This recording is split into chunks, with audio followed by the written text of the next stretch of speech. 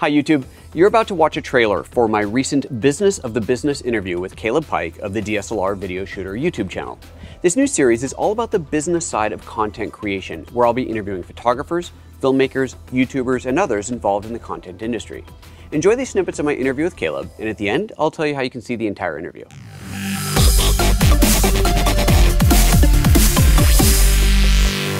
Are there any particular resources that you use to get advice or to understand what might be changing in the algorithm? Any particular YouTube channels or blogs that you follow to keep up to date? Yeah, Daryl Eves is kind of my boy for that kind of stuff.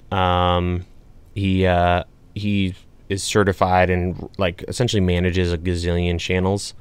And he's such a nerd with analytics, so he's really good for that kind of stuff if you do want to dive into it.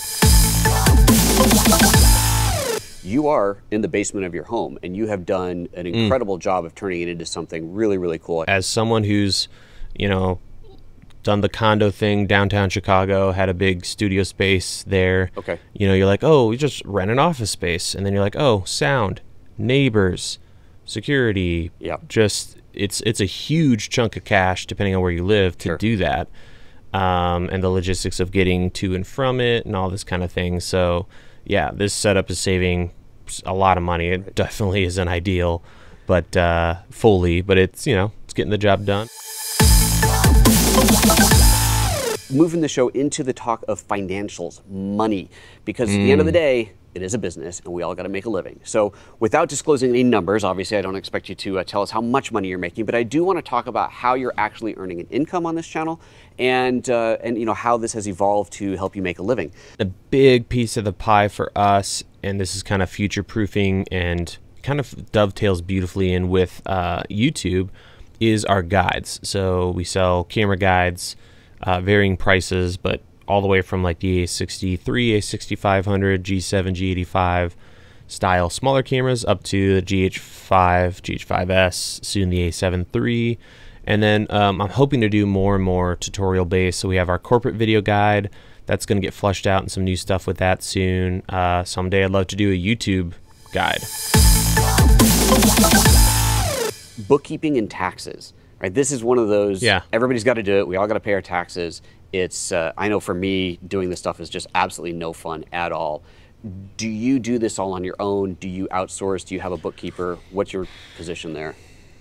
No, and it's boring, but it's, man, this will change your life. If you, there's like 2 tips I have that just completely blew me away in the positive way.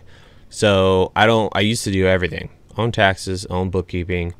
When we started the academy, academy.dslrvideoshooter.com, we switched from using Vimeo on demand to host our courses to our own setup. Anyway, that went from getting just one big lump sum a month to every single transaction. And so when that happened, I was like, all right, it's time to get a bookkeeper. But the way we have it set up is we have a CPA, does all the taxes, all the big business moves, LLC, creation, switches, all that stuff. And then a bookkeeper who also is remote. She can do her own thing, and she's saved my life, man. It's unbelievable. So she takes care of all the day-to-day, all the, you know, she'll check in and make sure everything's hunky-dory, categorizing everything, keeping like little things like when someone buys something with a credit card and PayPal takes that small sliver of a fee, those stack up. Oh yeah. And depending on the type of transaction and all this stuff, like those are deductions that you're missing. So a bookkeeper can help you like deal with all that stuff. So everyone should find a bookkeeper, and their hourly rate is really low. And you know, for our stuff, which is just, there's so many little transactions everywhere, it's a lot of work, and it's usually just a couple hours a month. Final thought question number 1, what was your worst mistake in building this business?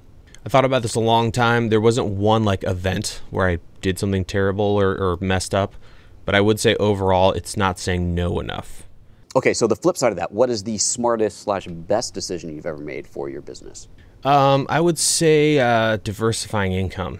All right, and then last one, any one single piece of advice you would give to anybody who wants to make a start in doing your industry and being a YouTuber and doing essentially what you're doing? I thought about this a lot, and I think there's 2 that I have to mention. Okay. It's just, they're the 2 biggest things I wish I had changed when I got started. The first, to hear Caleb's two biggest things and to see the full 90-minute interview, including a Q&A with our live audience, head to PhotoJoseph.com and click on the membership button to join. If you're already a member, you'll find this entire interview and soon many more like it at PhotoJoseph.com/business.